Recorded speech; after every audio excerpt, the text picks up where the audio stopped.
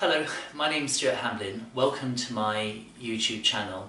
Today's lesson is all about the ribs and their flexibility. It feeds quite nicely into the two earlier lessons I posted on breathing. So we begin today by lying down on your back. And if possible, have the legs long. I'm just going to take a bit of support behind the back of my head just to help to create length in the neck muscles. And then take a moment to notice the contact into the floor. Because we're thinking about the ribs today in particular, think about how you sense the ribs making contact, where you sense the ribs making contact. And then please bring your legs to standing and notice how that too changes the contact of the ribs. So I can feel more of my ribs sitting down into the mat with the legs bent. And then please lengthen the legs again and roll the head a little bit from one side to the other. Just looking for a very easy range of movement, asking the question as ever, how is it for me today to roll the head to the right, say, compared to the left? Once you've done that, please bring both legs to standing and then draw your attention to your left arm and begin to slide the left arm a little bit away from you and towards you. So as I'm sliding the arm, I'm thinking of keeping the wrist and the hand nice and soft, so I'm not grabbing for something. And this movement of the arm, you can perhaps begin to feel, is really happening from the shoulder, how the shoulder blade can glide a little bit up and a little bit down. And as you're doing it, noticing how the ribs here in the armpit area can soften to help reach the arm further. If you keep the ribs very held, very stiff, then the arm movement will be interfered with by the ribs. Whereas if you let the ribs soften, it can enable you to move the arm a little bit further and more easily. And then pause and bring your attention to your right arm and do the same thing. So just thinking of sliding the shoulder away from the ear and towards the ear, away from the ear and towards the ear. You might find the head rolling as you're sliding the arm up and down, but see if you can just keep the head resting in the centre with the jaw nice and relaxed. So you begin then to get a nice lengthening feeling in the neck muscles. And then because we have two arms, let's combine this two movement of one shoulder sliding away from the ear as the other slides away down. So one shoulder up to the ear as the other slides down. Forgot where I was for a moment now.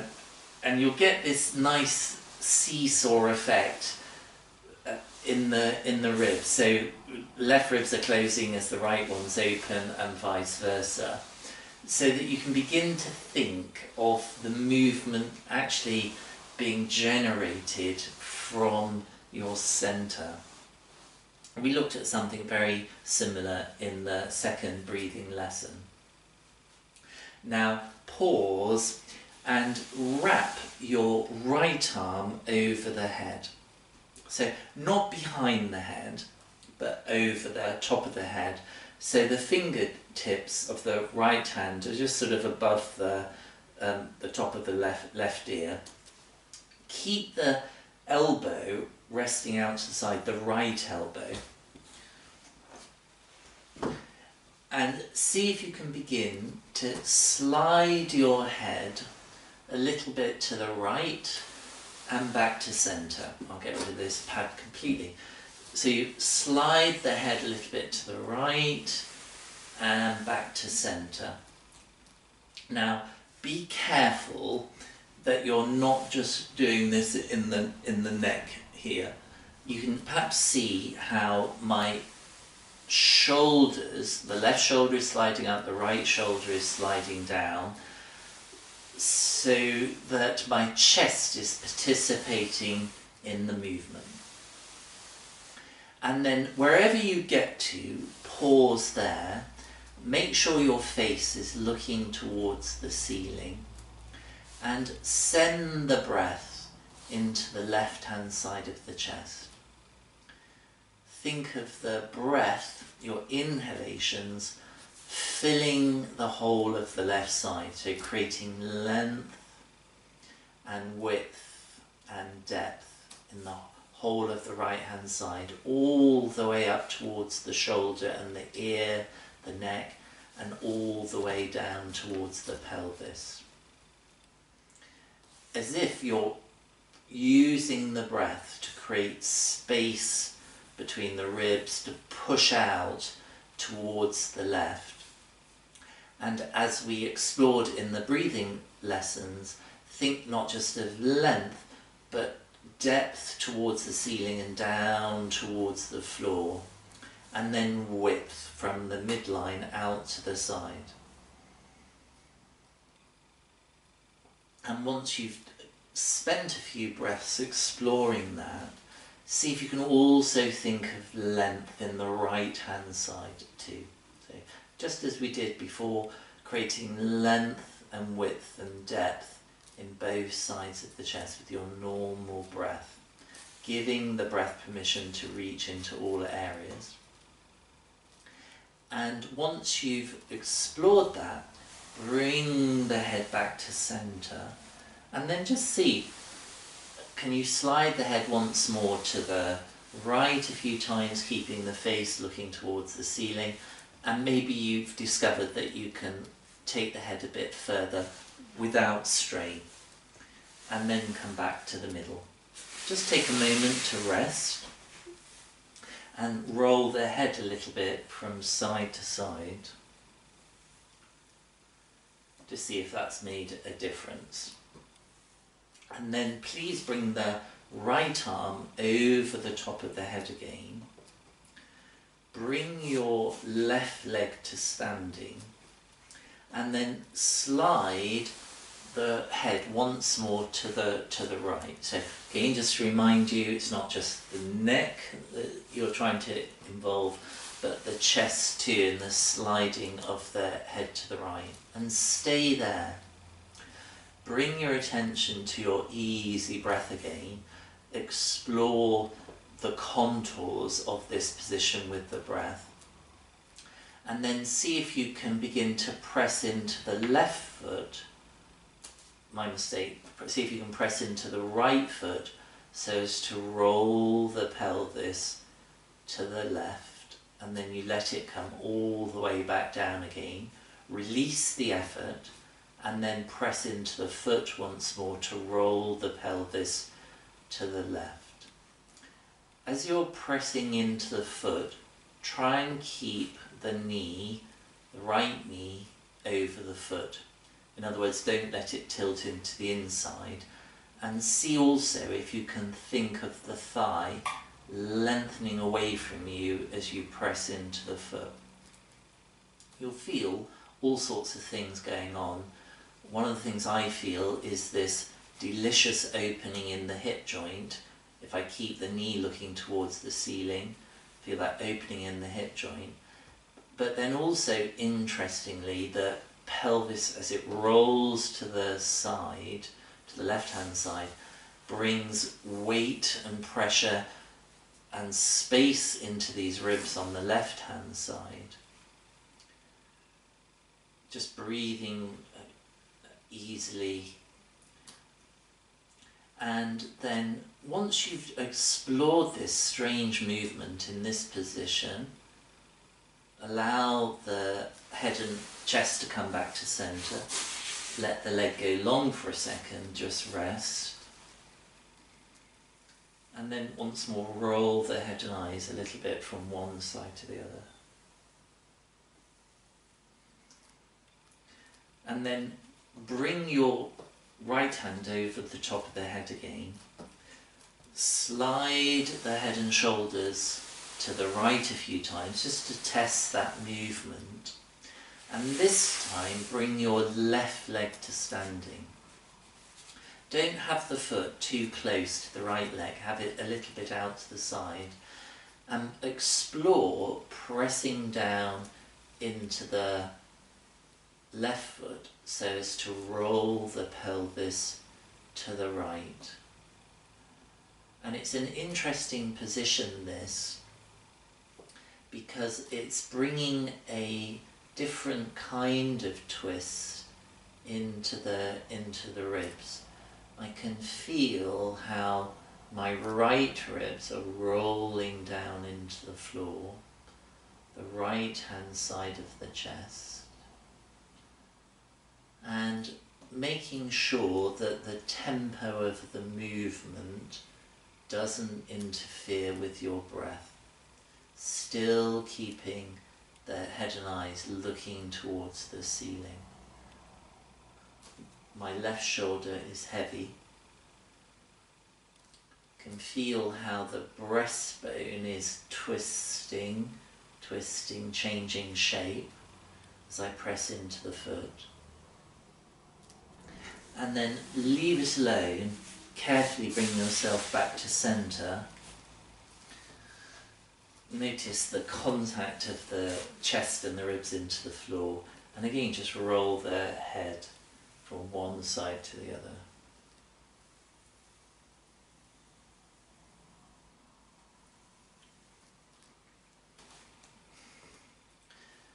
Now, bring your left hand over the top of the head. Bring the two legs to standing. And then explore tilting your head and shoulders to the left and back to centre.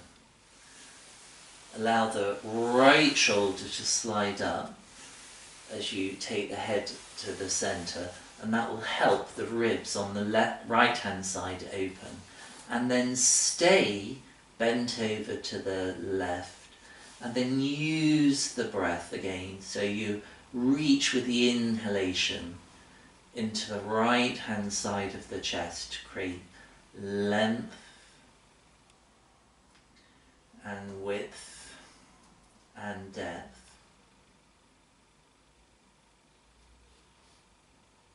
Really allowing the breath to reach into that upper right hand corner of the chest. And once you've allowed the breath to be in the right hand side of the chest, then shift the focus to the left hand side of the chest too, and see if you can create this sense of length and width and depth in the left hand side of the chest. And then take the attention to both sides of the chest to create length and width and depth. And then leave it alone, come back to centre, bring the arms back down by the side and let the legs go long.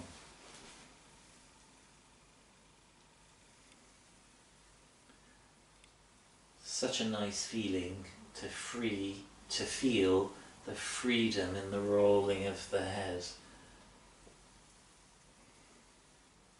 Now pause, bring your left hand over the top of the head again and slide the head and the chest to the left and stay there.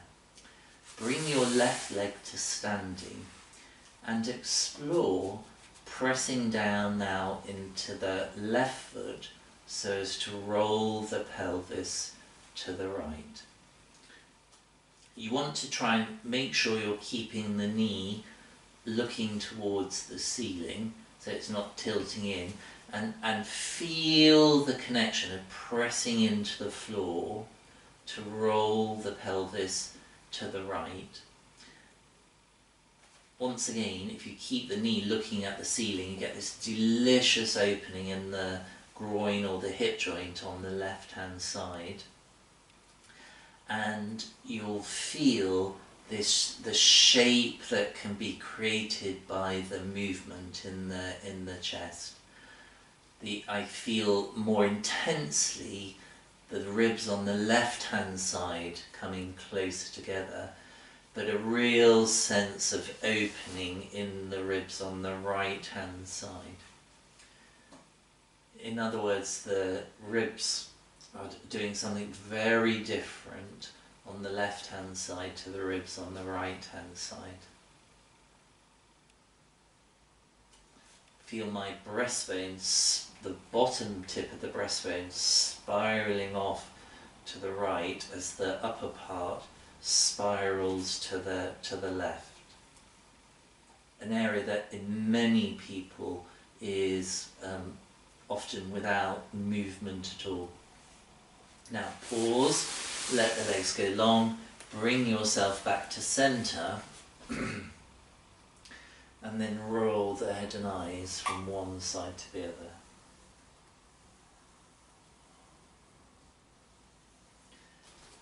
Bring the left arm over the top of the head again.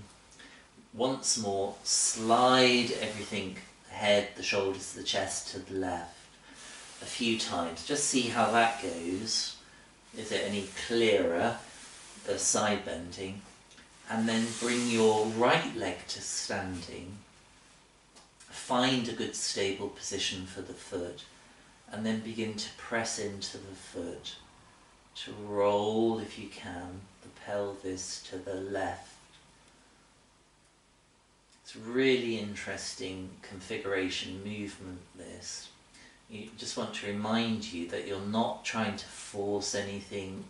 I'm probably going a little bit too quickly with the movements. I should slow it down so you really can feel how the pushing down into the foot rolls the pelvis and brings certain ribs on the left hand side more clearly down into the floor, presses them down into the floor, creating therefore movement in certain parts of the spine. And again, I feel that really interesting spiraling movement in the breastbone.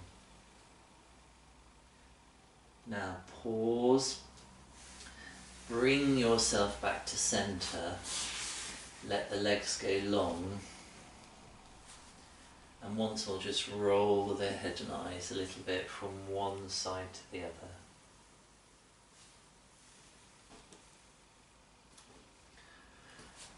And then pause, bend the knees, and then please come to lie on your front. Again, this lying on the front position for many people is not so comfortable. You can always end the lesson there and focus just on the movements we've been doing. But if you are able to lie on the front, please come and lie down on the front. Take my glasses off. Now, have your legs a comfortable distance apart, and then please rest your forehead on the back of the right hand or on the palm of the hand. So forehead or forehead on the palm or the back of the hand, and then stand your left arm in a press-up type position. So the elbows bent, elbows towards the ceiling. And then see, could you slide your head and chest a little bit to the right and back to centre. To the right and back to centre. And you'll probably notice how my hand, left hand, is just helping me a little bit to do that. And then the next time you are to the right, stay there, and then lengthen your left arm away from you. And just send the breath to the left-hand side of the chest. So I'm breathing all the way into the lengthened side, thinking of that breath creating length from the shoulder to the pelvis,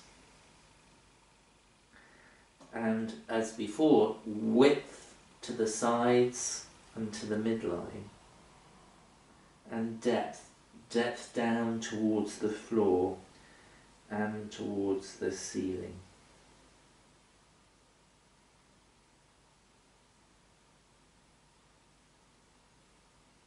And then once you've done that, think of the length in the right hand side of the chest too.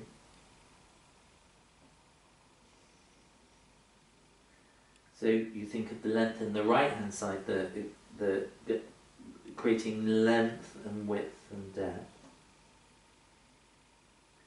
And then to both sides of the body.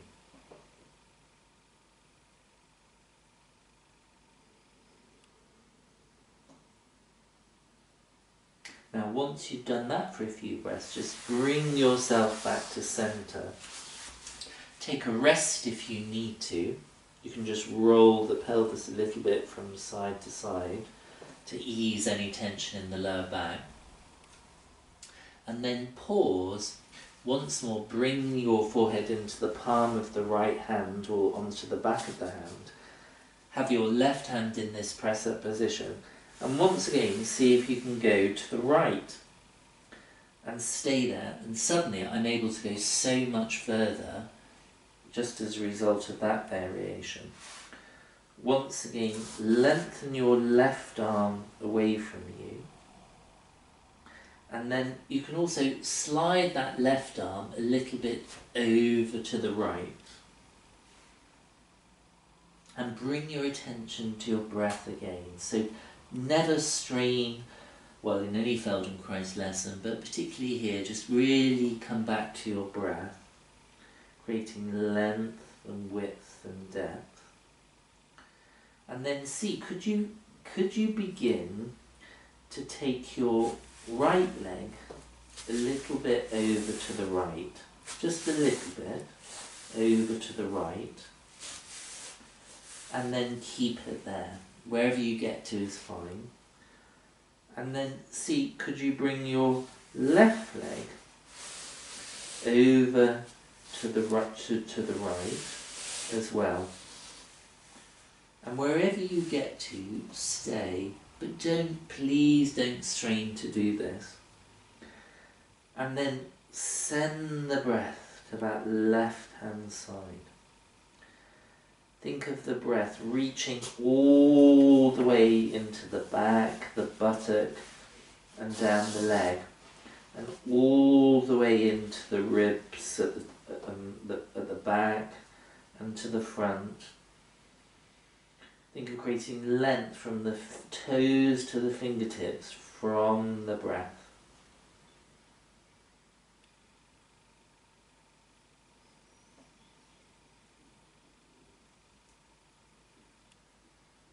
And then think of the breath on the right hand side too.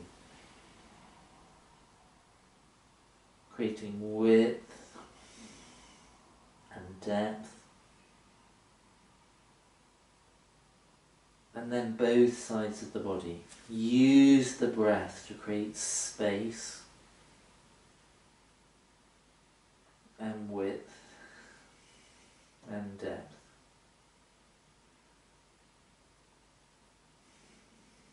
And then very carefully bring yourself back to centre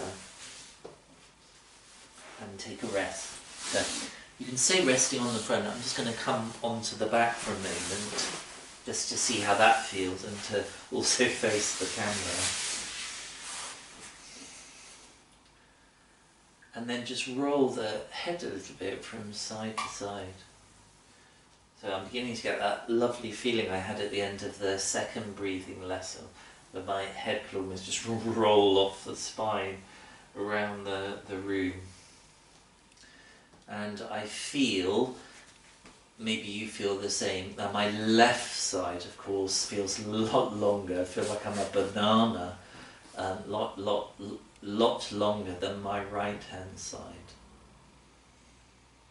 Just spend a moment on the back, just thinking of the breath coming into the both sides.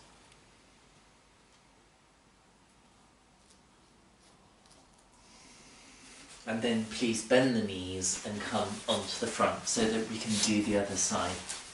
So have the forehead resting on the back of the left hand or in the palm of the hand if that's possible for you.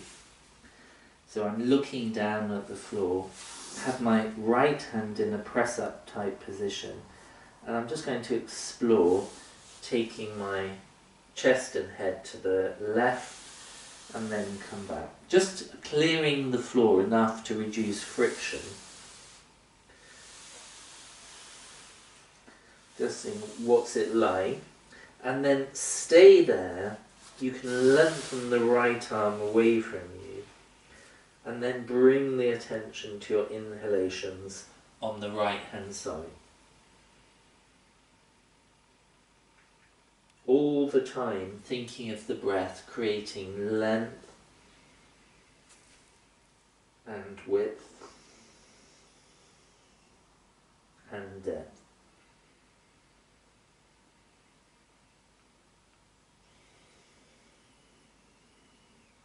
And then bring your attention to the left side and use the breath to create length in the left side again.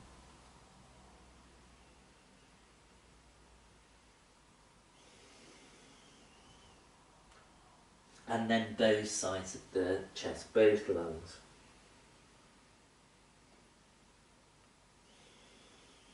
Think of the breath reaching down to the floor, into the back towards the ceiling, all the way up to the fingertips and down to the toes. And then leave that alone, come back to centre for a moment, and again just take a rest. Roll the pelvis again a little bit from side to side, just to ease off any tension in the lower back. And then bring your forehead onto the palm of the hand or the back of the hand again, the left hand.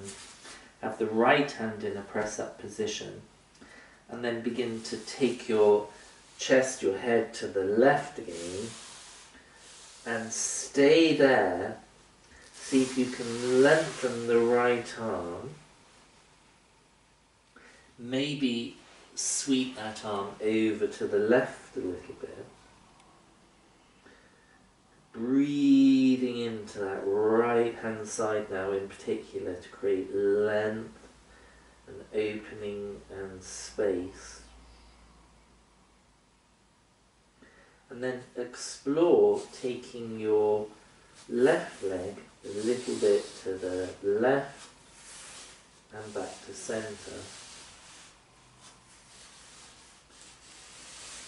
And then stay with the leg over to the side, breathing into the right hand side to create length and width and depth. And then see, can you take the right leg over to the left too. So it's quite a strong position there, so do be careful and see if you can breathe into that right hand side.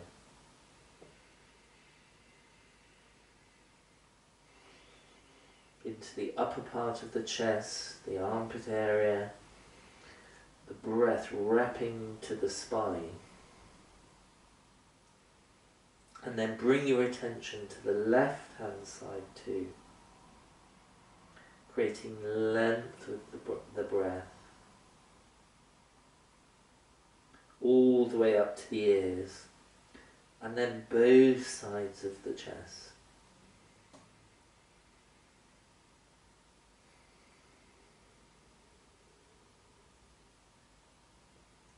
And then carefully bring yourself back to centre.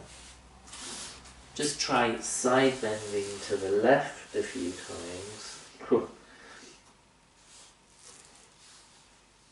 And then carefully leave it alone and come and rest on the back again.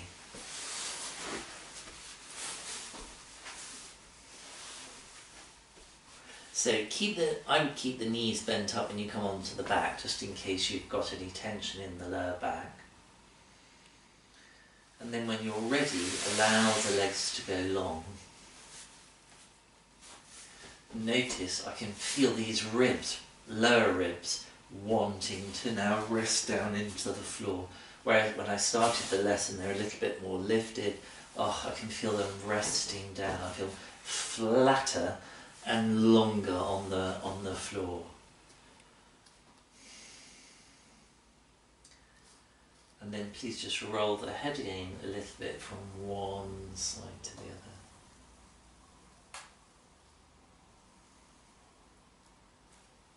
And then bend the knees, roll to the side, come up to sit, and then eventually to stand, just to explore the effects of the lesson.